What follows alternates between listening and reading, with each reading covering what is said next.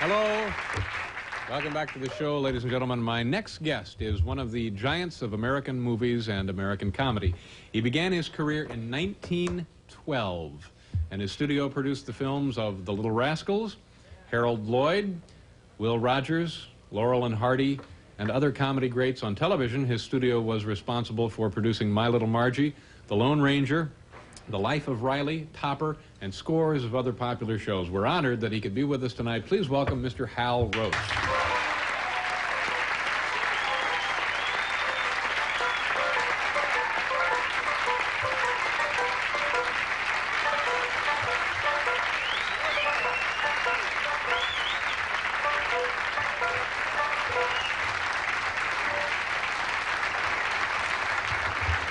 This is very nice of you to be here. I'm very excited, and the folks are equally excited. This is an unbelievable list of talent that you have worked with. You started in 1912. Is it all right to ask you your age here at this point?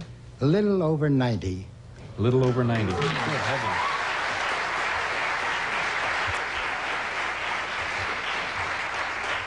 Let me read you a list of the people who started their careers with you. Director George Stevens, Leo McCarey, Frank Capra, actors and actresses Jean Harlow, Janet Gaynor, Fay Ray, Boris Karloff, and Charlie Chase. Charlie Chase, I guess I don't know much about. Well, Charlie, in the early days, came to work for me. He came to the studio, and this guy came at me. I had never seen him before. And he says, I'm an actor, I'm a director, I'm a writer, I'm a producer. I can do anything you want me to do. He says, I can play anything. I can play heavies, I can play characters, I can play a tree, I can play a lighthouse. I said, Charlie, just a minute. You play a lighthouse, how do you play that? He says, very simple.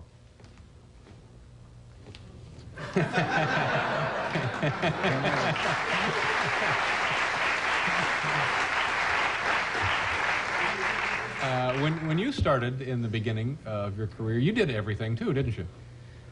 Oh, yes, I started as an actor and cowboy, and then I was an assistant director, then a director, then did some stunt work also? Company. The what? Did some stunt work? Oh, yes. Big money, too. You fall off a horse for $1. Then you'd beg the guy to let you fall off for $1. And then you started your own studio. That's right. How did this come about? How was that with Harold Lloyd? Yes. Yeah. Harold Lloyd and I were both actors together. In fact, Harold Lloyd and I and one other guy, there were 3 eunuchs at the birth of Samson.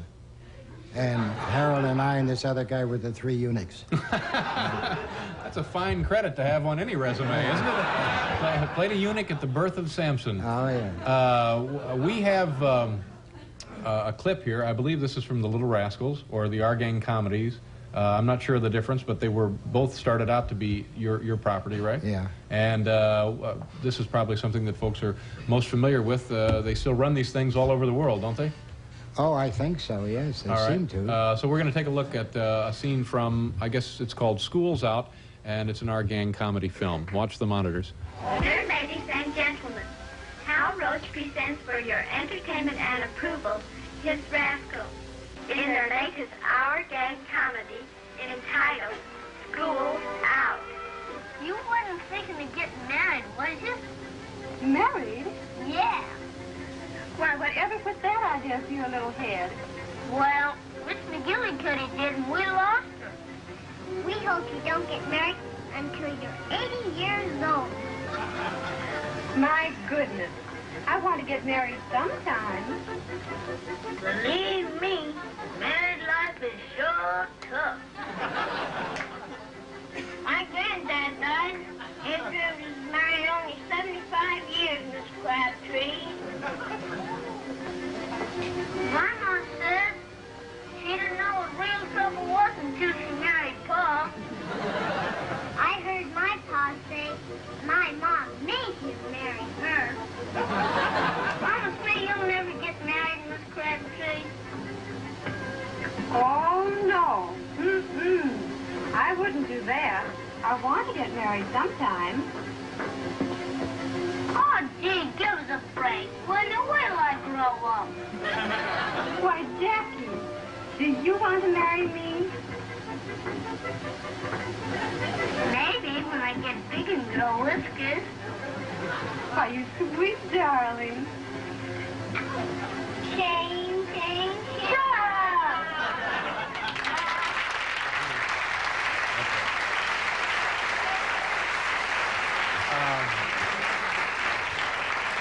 Now, is it true that you originally designed that series to be about kids and animals? Oh, yes. And this was That was a dog. yeah, this was the dog. This is Pete the pup.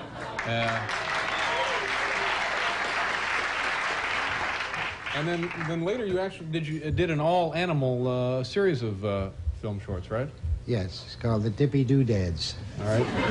Now these are these? Do we still have prints of these somewhere? Because I'm. Oh, yes, but I don't. They're not used very often. Okay, this is a scene from one of those Dippy Doodads. Oh, yes, is that yeah. right? Describe for us what we're looking at here. If Well, I can't see myself. Oh, well, the very fine animal trainer who trained all the animals for the Yard Gang trained all these animals for the Dippy Doodads. And he was originally an Italian organ grinder who had monkeys. But his monkeys could almost talk, and he taught all these animals. And here we have a monkey on a donkey, I guess it is. That's it, a goat, isn't it? Yeah. Did these do pretty well? Did people take the Dippy Doodads yes, to their hearts? we made them in two-reelers. They should have been made in one reel. They were A two-reeler is a what? 30 minutes. And a one reel would have been 15. half that? I see. Again, a magic moment from the Dippy Doodads. All right, we have one more here. Okay. There are no humans in these at all? No, they're all the Dippy Doodads were all animals. Yeah. Before you started producing things, was any other studio in California doing comedies on a regular basis? Oh, sure, Max Sennett. Oh, yeah. The big. We were supposed to be enemies, but we were very friendly, actually. Uh-huh. And what was the difference between the kind of things that you were doing and the things that they were doing? Well, I started with Harold Lloyd in the early days. That's in 1914. And he had a comedy costume on, as most of the comedians did at that time. Sennett was way ahead of me as far as the number of pictures made and the price he got for them and so on. I didn't pass Sennett until actually sound came in, and the theater changed from the Nickelodeon to the Motion Picture Palace, and they started making big, important feature pictures, and the two-reel comedy was very important at that time, and I had more stories in them, a little more. They were pretty much all slapstick, weren't they? Well, the original, yes. And for the first 4 or 5 or 6 years, I mean, Harold Lloyd, you threw him out of every scene, and he landed on his rear end in the next one. I mean, you know, everything was bangity-bangity-bang as far as comedy was concerned for both Sennett and myself and others making comedies at that time. Did Stan Laurel start out as a single? When you first found him, was he working alone? No. Well, there's a big question. I mean, I thought I found Stan Laurel at a vaudeville house on Main Street in Los Angeles. But they tell me that he made 5 pictures or so at my studio before that. But at that time, his eyes were light blue and they didn't photograph. So he became a writer.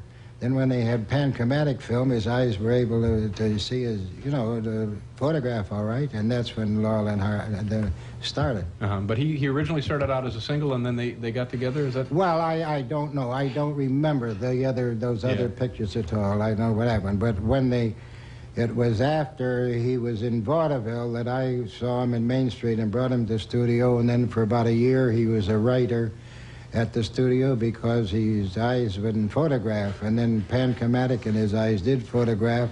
We put him with Hardy, who was a heavy working at the studio, and the two developed into a team. All right, we have lots more to talk about. We'll continue with Hal Roach right after we take a look at this, folks.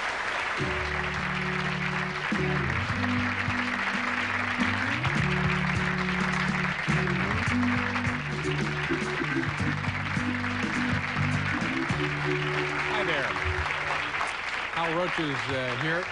Tell me about the story of the Laurel and Hardy film was a Big Business. Was that the name of the? Yes. That was this the one where the house came into play? You That's did right. something to a house that you weren't supposed to Yeah, do. well, just very quickly, they were selling Christmas trees in the summertime, and we needed a bungalow.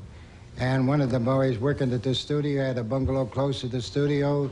The location man went over and made a picture of the house and showed it to the director. He okayed the house. And we said we were going to wreck your house, but we'd put it back and pay us so much money.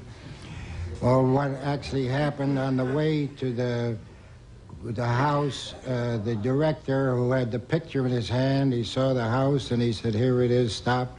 So there were about 5 or 6 cars with trucks stopped there in the house. And the assistant director says the key doesn't work. And the director said, "Never mind, we're going to break the door down anyway, break the door down." So they did.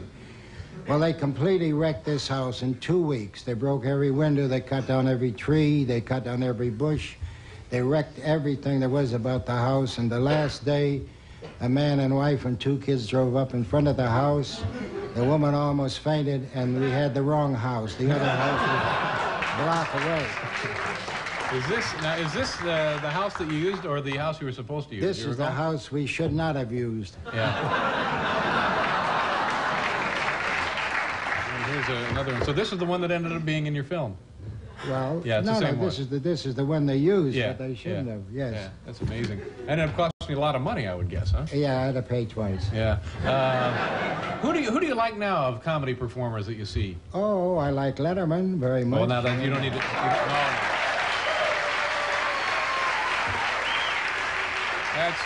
That's awfully nice of you to say. But who when you're at home watching television, do you enjoy the work of? Oh, if he would just get above the belt, I like Benny Hill, the Englishman. I think that he would be funnier than Chaplin if he would stop doing all the dirty things that he does. But how is anybody with kids going to say, "Watch Benny Hill"? Yeah. And as I say, the kids made Chaplin, and the kids could make Benny Hill, too, if he just cleaned it up a little bit. Is there anybody in American television that you enjoy? O'Connor is very good. And there's a lot of comedians, but there's not a lot of very funny ones. Yeah. Tell me about your meeting with Mark Twain. Well, you killed the story to start with, but I'll tell the story.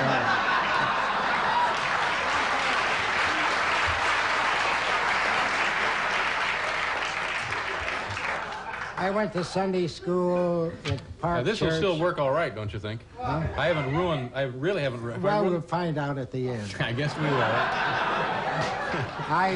As a little kid, I Wait went a minute. to Sunday... Excuse me. Let me rephrase it. Have you ever met any legendary literary figures? Yes. Okay, go ahead. I went to Park Church School, Sunday school at Park Church in Elmira. And when you went to Sunday school, you went into the auditorium, and the minister had a few words to say, and they did a little prayer or something like that. Then you went to rooms with a little card that you were supposed to memorize from the week before, and somebody was to recite that to show that you did. And the teacher gave us a few instructions, and then we came back to the auditorium. The minister said a few things, and if we were lucky, then we were through. But every once in a while, they had guest speakers for the children. And believe me, they were lousy. And, the speakers would come on, and you'd sit there, and most of them were over the heads of the children anyway. You couldn't understand a word they said, or you weren't interested in what they said. And on this particular day, an elderly man with a gray mustache and regularly gray hair broke down, and they announced there would be a guest speaker. And the guest speaker got up on the rostrum, and he looked the kids over, and he said, this is not going to be a very long speech, because I know you children don't want to hear a very long speech.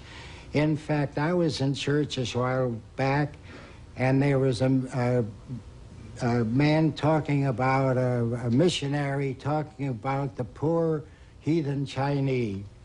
And I was interested, and I thought, well, I will give $1 for the poor heathen Chinese. He says the man kept talking and talking and talking about the heathen Chinese until finally I said maybe 50 cents was enough for those heathen Chinese.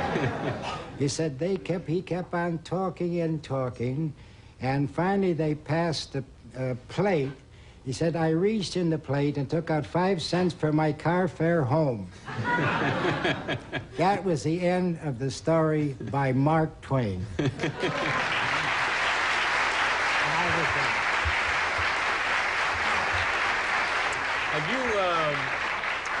Have you had any recent offers to get back into producing anything for television? Oh, movies? Nothing that was very financial. Do you remember the last time somebody brought a proposal to you and said, what about this, Hal? Well, I have written and still have in my book, I mean, dozens of shows that I think would be good on television, but I don't think anybody's very interested. And I'm getting a little bit too old to do it anyway. Mm. So, I mean, then as I say, that... Yeah. So you're just going to take things easy pretty much from here on. Yeah, I hope so. Is there anything else you wanted? I know that the, is there anything else that we need to cover here? Well, as I say, I mean, I'm a little can't sing, can't dance, but years ago I was in Honolulu, and some people over there taught me the bashful hula. And if you people wouldn't mind, if I can have a little Hawaiian music, Paul? I will try to give them my... Now I have to turn my back on the audience.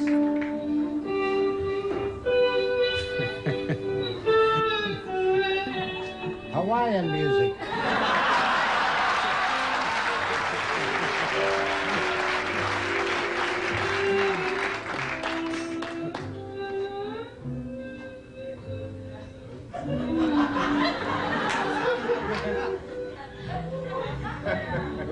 Is it going now? Yeah. Oh, come on, that's Hawaiian music. All right, go ahead with the music. We'll be right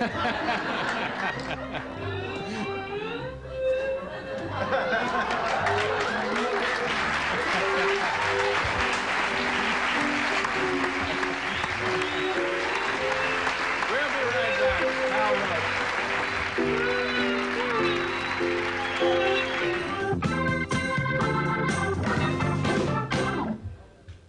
Thank you very much. We're out of time. I want to thank my guest, Mr. Hal Roach. It was a pleasure meeting you, sir. Thank you very much for being here. Also, Brooke Shields. Tomorrow night, we will have Jay Leno and From the Police Sting, plus exclusive coverage of the Rocco Laurie Intermediate School 8th grade presidential elections. Good night.